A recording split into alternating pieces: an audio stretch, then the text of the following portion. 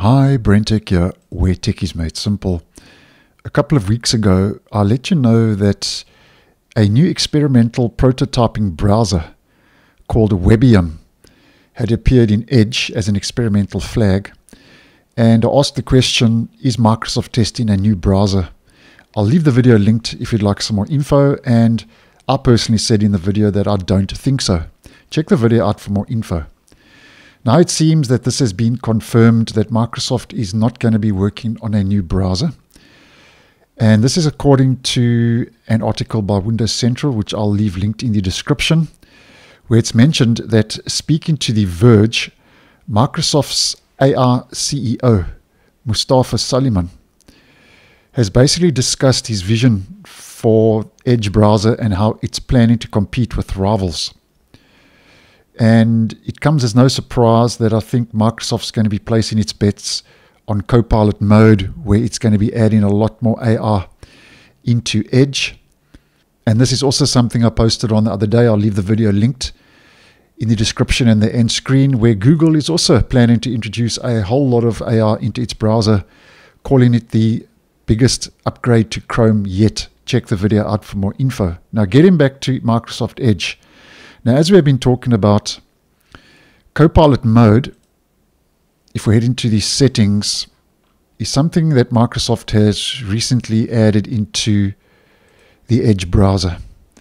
Transform your browser into an intelligent companion, helping you cut through busy work and get things done. And then if you open up a new tab, you get Copilot mode and so on.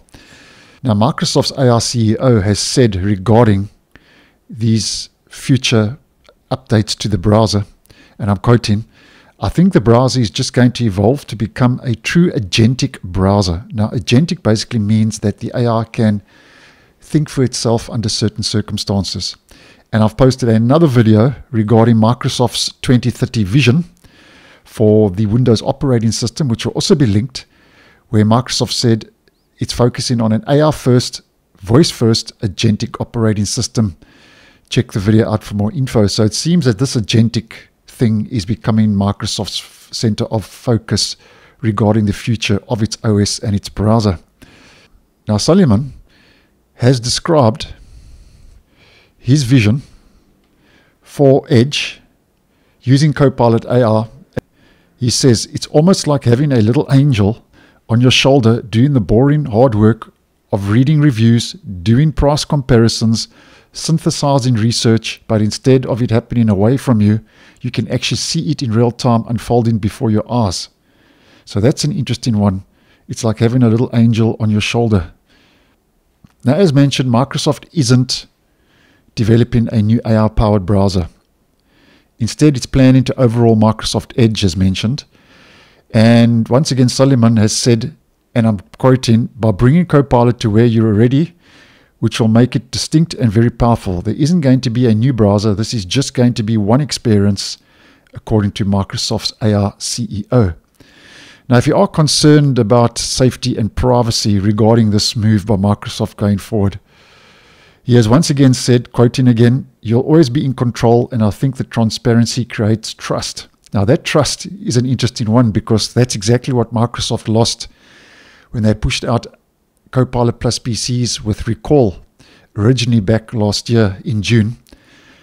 And users were questioning their safety and privacy, and that's when a lot of trust was lost in Microsoft regarding that privacy aspect. So it's going to be interesting to see regarding the safety and privacy of this upcoming update to Edge in the future.